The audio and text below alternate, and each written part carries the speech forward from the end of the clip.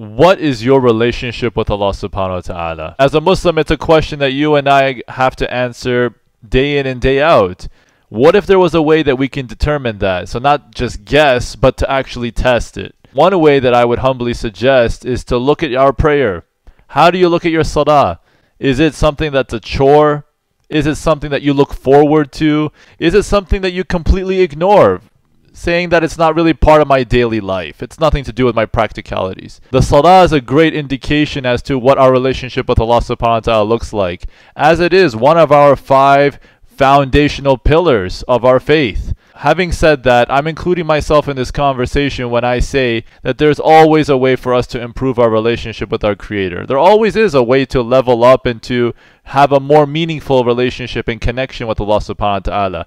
However, if we don't stop and actually acknowledge where we are right now, how will we know where we're going to go? So this is my humble invitation to you. Visit karam.ca, book your free session, and we can find out what your relationship with Allah subhanahu wa ta'ala is today.